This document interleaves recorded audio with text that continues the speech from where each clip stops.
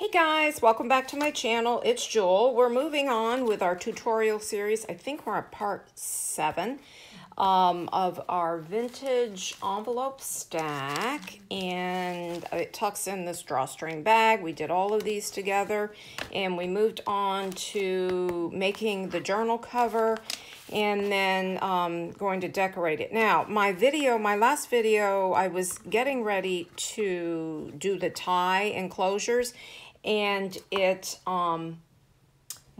just stopped. It just stopped. So I don't know how that happened, but it did. So I didn't know it stopped, and so I'm just going to show you quickly. I think it stopped right at the point we were doing this trim. So I decided to do an enclosure with this pretty mint color sari that I have here, and all I did was I punched the hole and put the eyelet in, and this is 8 inches, so I went 4 inches down to do the hole, and I did one in the front and one in the back, and I simply just tied the sari in. Okay, I had mentioned that we were going to, I think I want to just do a little simple decoration on the front of this.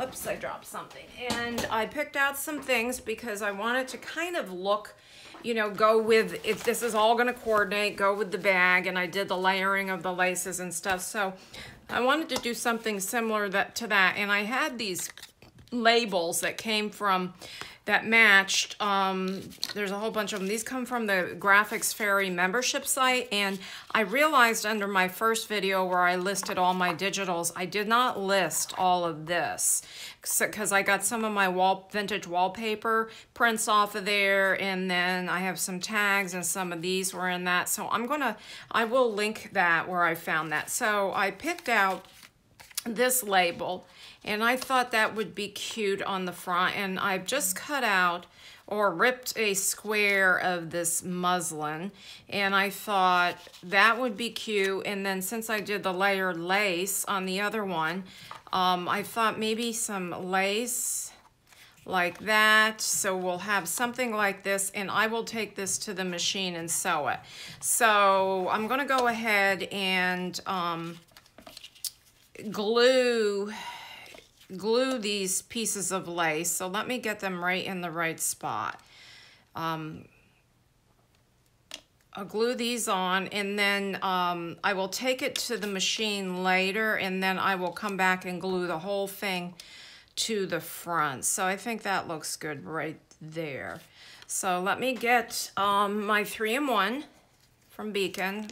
It's a great all-purpose and great for fabric too. Actually, let me just put it on the back of this lace and somewhat try to center that. As usual, too much glue. I always am worried that I'm not going to have enough, and I always end up doing too much. So, I don't know. It's just the way it is. Try to measure that. Let me see. Let me lay this on here while the glue is still tacky to see if that's going to work. Let me hold this up. Yeah, I think that looks good. And I might do a key, because I have a key on the bag. So I'm thinking I might put a key. I'll show you where. I'm not going to do it now because we're going to be sewing in signatures and stuff. I think we picked out the page. So this, I'm going to go and sew right around this area here, and then going to glue that, well, probably right about there. So I'm thinking I might attach a key right here. So maybe a small, since I used a bronze key on this, might do a small, if I can find a small bronze key. If not, I'll do a gold, because I have some small, unfortunately, most of my bronze colored or brass colored, here's one that might be a little smaller. This size would be good. So I'll just take a ball pen. Let me just hold this gold one up. I'll just take a ball pen. I think that's my smallest key from what I can see. And attach the ball pen right through the sari here, so we'll have a key. And this is going to be a real sweet journal cover. Okay, now we're going to move on to doing finishing out our pages. Now we stacked them all. I came in and I trimmed them down to size, okay, to what would fit in that journal. And now we're going to add some pockets and stuff. Let me see. I want to show you something we did together, and we talked. I showed you how. Whoops, that's sticking. How to make your doily. A couple videos ago. Flip your doily up like this, down like this. Well, you do it like this, and you add your cardstock and you in behind, and then you can have two nice pockets. So I finished doing that with all the doilies. But what I had left over, something dawned on me. I need to secure this. There, oops. Strings. Glue strings. And here. And here, so I do have a, you know, a pocket.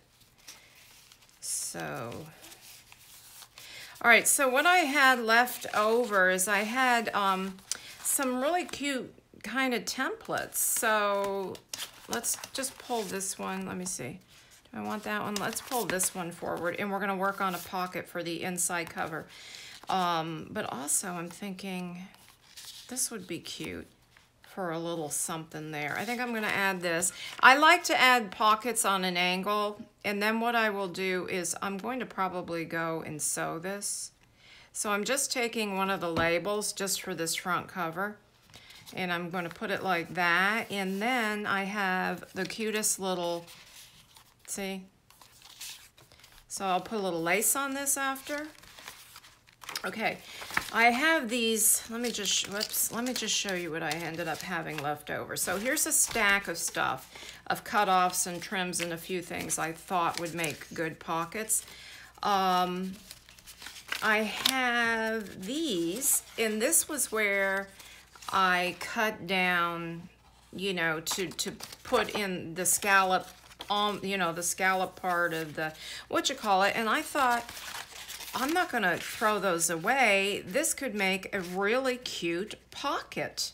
So I'm going to do that, and we'll probably put a little lace on it, and let me see. Let me mark this right here. So it's almost like you did you fussy cut like a die cut shape, you know. So I'm gonna do that with those, and I thought, you know, because I thought about just trimming off that end and just having some straight pockets. But look at that. So cute. So let me just ink the white core part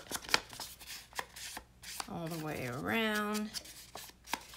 And then we will glue this. I'm just going to use some Fabri-Tac because I'll be sewing around this. But you know, sewing is just an option.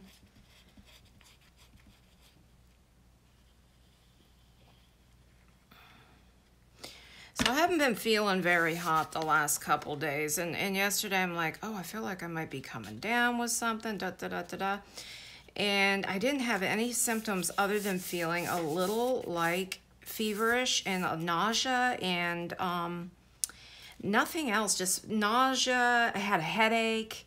And then I realized I'm going through what's called the keto flu. Okay, I probably have mentioned it on this channel. I've been in ketosis probably which I follow the ketogenic diet, and I do it for health reasons because it helps my autoimmune disease. But I kind of slacked off on it the last 6 months, and so I'm like, I've got to get back on track because I've been feeling not well again. I said, you know, I'm not eating well again. I'm not following my, okay, now this one, This one, this isn't going to work here. This has to go on. See, now this one, wait a minute. I guess we could do that. That's kind of fun, just right up the side there. And I'll probably add a little trim here, or I could do a little pocket here. Let me see if I have another little piece. See, this one would be better. I'll use that in the next thing. I want to use this. I like the whole thing. So what happens when your body converts over to, you know, from a regular glycogen-based diet to a fat-burning phase, using your fat for energy? When you first start it, you can get a little flu symptoms because your body is, you know, adjusting to that whole new process. So I feel a tad bit better today. And when that happens, I need to really up my electrolytes and stuff like that. If any of you guys have follow the ketogenic lifestyle and you have any tips, I'd be open to that. I mean, to hearing your successes on it and whatnot. I mean, it's a whole nother part of my life because I really, you just have to really know your stuff. You really follow, a lot of people follow it and they do it incorrectly and they don't have good results. This is cute. So we've got a nice large tuck here. I kind of liked this little doohickey here, where then I have a tuck in here, and then, let me see, could you open up? Yeah, you could open up and write on that. I'm just gonna use it because it's right here. Why not? So we can have a tuck there, and then that open up.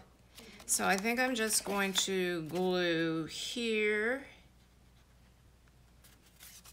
and here. So this will be kind of fun. This will be interesting to see how what I tuck in behind here.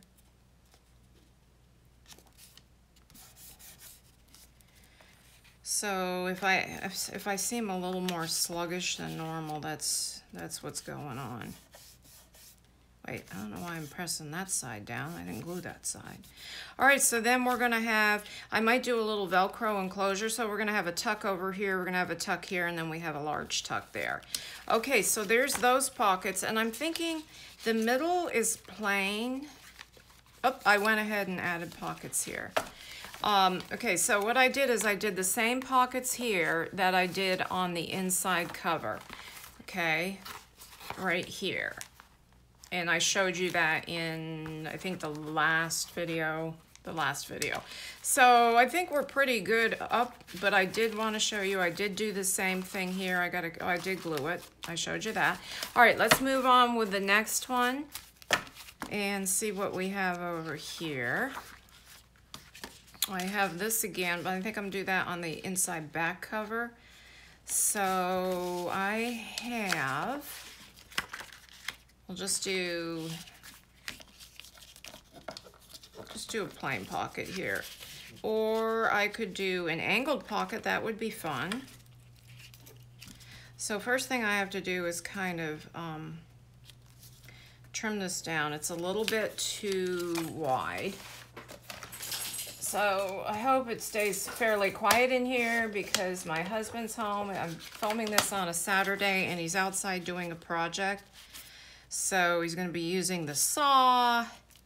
So when I do an angled pocket, so I want the angle to go this way right here because you're going to be closing this. So if it goes this way, sometimes maybe this stuff will fall down.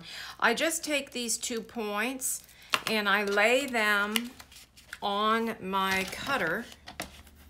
Let's see if I can show you this. Where there's the point. No, we're not going to do that. Okay.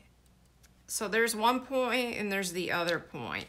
And then I have 2 angled pockets. So wait a minute. Wait a second. What did I do here? Oh, I did that wrong, didn't I? No, I didn't do that wrong. Well, yeah, I did. Wait a minute. There we go. Jeez. Okay, and these are fun because you can put some real pretty trims across there. So let me go ahead and glue this one, and then we'll do the back signature cover. And I'm not going to worry too much about enough glue because there again, I am going to sew this. Okay, let me flip this over. I'm wondering if I want to do another one of those little pocket things here, and I do. They're so cute. The little labels.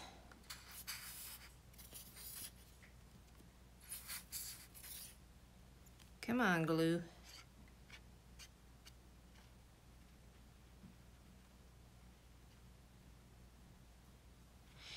And in that kit, they have these real cute postage stamp with the little vintage wallpaper. So how cute would that be just to tuck a couple of these in there? So cute. All right, so let's flip this over. And let me see. We could do this one. Might as well. I have it. It's cut.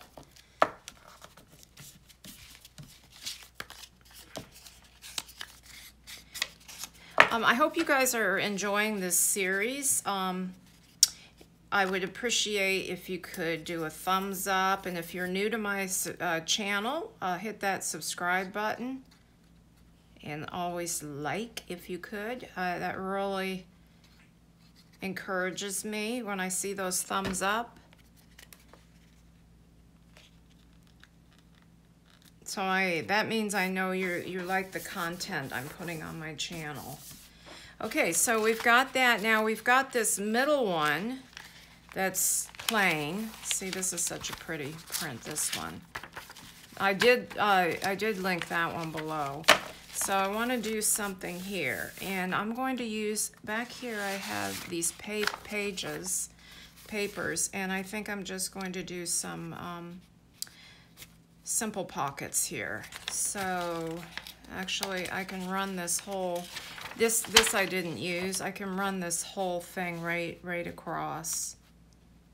So right there. So let me just cut. All right, we want probably about right there. This is how we measure. All right, pull my thingy over.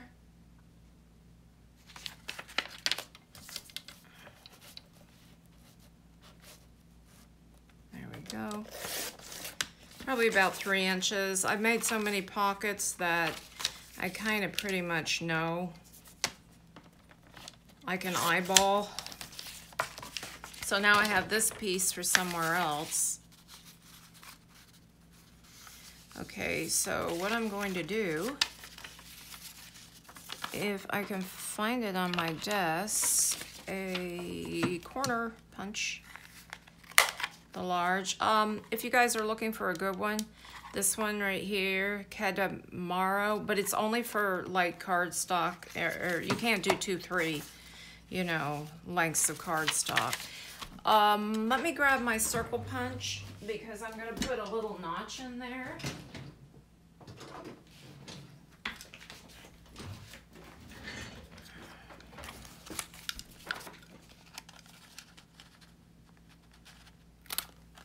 And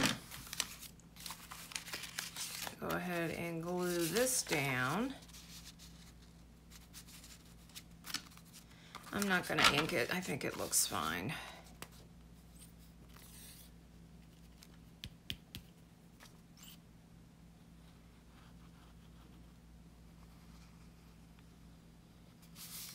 Okay, and then, you know, you guys can put as many pockets in your journal as you want, because I made that large envelope stack that goes, you know, with this set, and I have so much ephemera in that.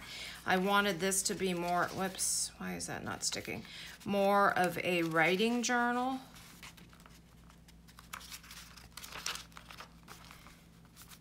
oh, just all over the place. Okay, there we go. And I'll sew around that. So we've got these pockets on this, in this one. So I'm probably going to come in and just do a light amount of stenciling on these pages. And let me just do one, in case you're new to my channel and you haven't seen stenciling done before. It's the simplest thing on the face of the earth. I use brushes. I find that works well. Let me grab a stencil. I've got some stencils in here.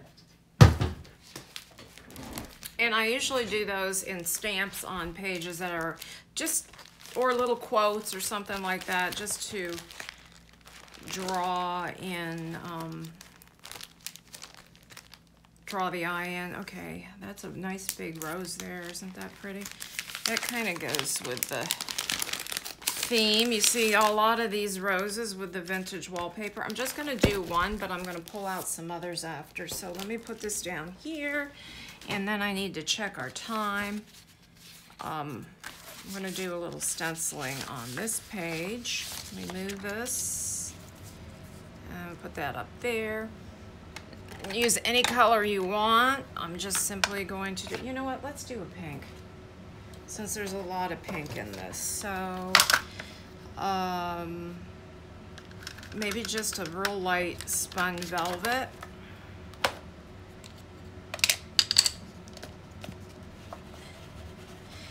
And there's some vintage photos still on here, so it'll be very mute. Well, there's more vintage photo than pink. Oh well. I usually try to clean my brushes off over on the side, but I don't have anything over here. See if I can get any more pink. I don't know if I can. No. Whoops. It slipped. So that's it. That's as simple as that. Simple, simple. Let me grab another pink, maybe that we could see. Worn lipstick.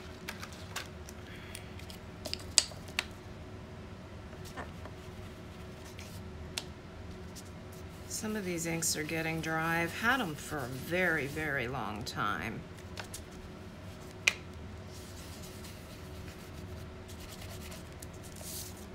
And you might want to tape your stencil down so it doesn't shift like that one did. I'm going to just come right around the edges here. Just add a little bit of something on this white paper. You can print on both sides of your papers. I didn't on this journal because I'm using up so much ink and it is so expensive. I have two printers working. One of them, the ink is so expensive, and the other one doesn't feed cardstock through well because it's the HP, and then I have this Epsom one. So it's can be a little difficult. All right, let me check the time. And I think, oh, we're only at 23 minutes. We can do the pockets on this one. Okay, I want to do the same. You know, I have this. This is so cute. Does it go this way? I think what it is, it's yellow. I think I'll do it right here on the inside cover. I wanted to use it up. This is a graphics fairy. Actually, it's lightweight, so I think I might use it. I'll put it over here. I wanted to use it as a pocket because it's kind of fun. Small pocket. Let's put it right there. All right.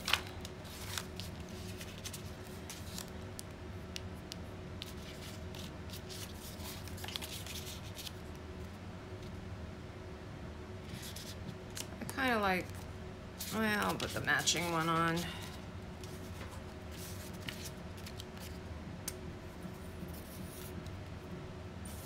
And I think I'm not going to do the inside pockets. I think we're going to do some trims real quick. Because the next one I come back, we'll finish with the trims and we'll sew in. Okay, so let me put that aside, and well, I'll leave this one out and I'll start with the trims right here. I don't have a lot of trim out on my desk, but I do have my whites. So I'm looking, I'm just gonna grab what I grab.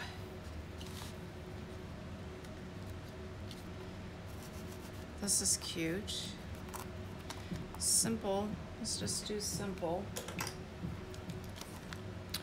Let me just trim this end off. And then I need to grab my other lace out. Okay. All right there.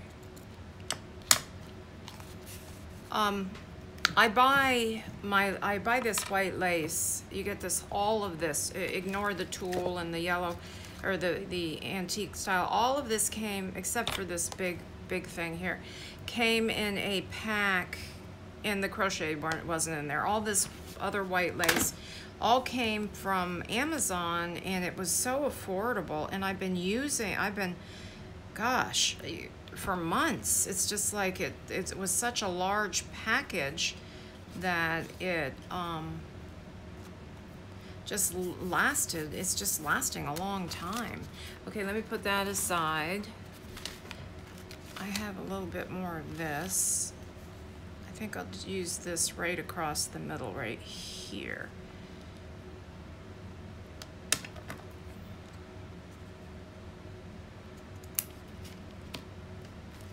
You guys do your lace, you know, your trims, whatever you've got, any way you want.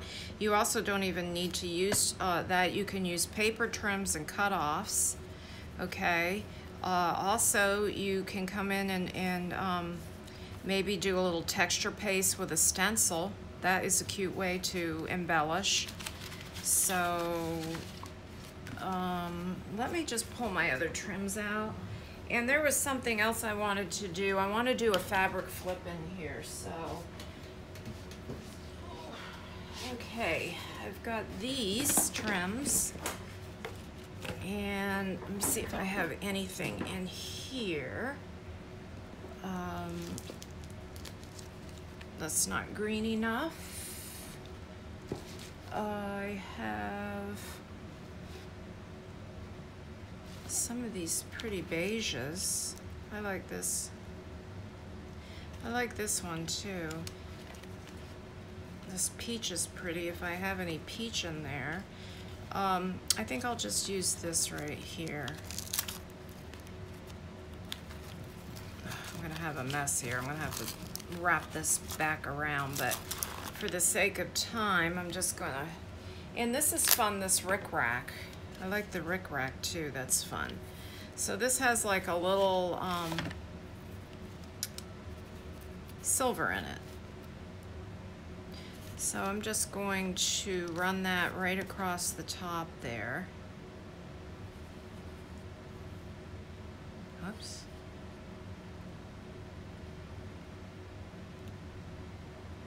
Okay.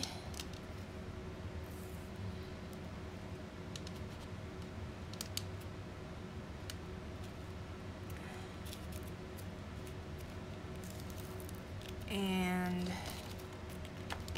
just take my scissors, trim that off. Oops. And let me check the time. I'm gonna do the same thing on this side, then I'm gonna go through and do a little bit more trims and I'll share that with you. But I think we are just about out of time. It's almost 30 minutes. I'm trying to keep these around 30 minutes. So we will come back and we'll finish out these pages and then we'll sew in and then we'll look at the finished project. Okay guys, thanks for watching. Have a blessed day. Bye-bye.